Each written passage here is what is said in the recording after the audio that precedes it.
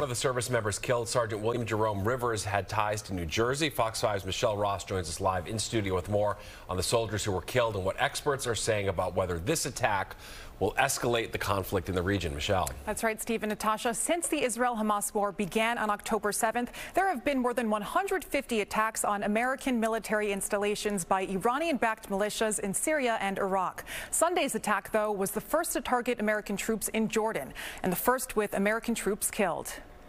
The 3 American troops who were killed in an overnight drone strike at a U.S. military outpost in Jordan have been identified.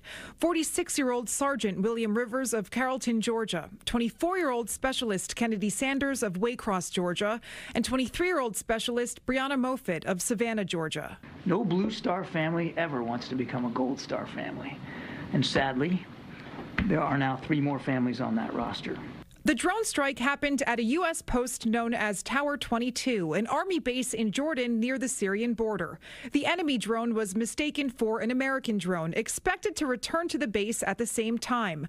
Former senior U.S. counterterrorism official Javed Ali explaining how this could have happened in an interview on the 6 o'clock news. It's not surprising that it got mistaken for a friendly drone because the U.S. military is also flying these surveillance drones where we have our troops stationed, and it could have been launched at night too, making the visual observation even harder. And these drones are not like conventional military aircraft. They don't have insignia of the government that's flying them. Officials pointing fingers at Iran-backed militant groups in Syria and Iraq. The Iranian government denies any involvement, saying resistance groups act on their own.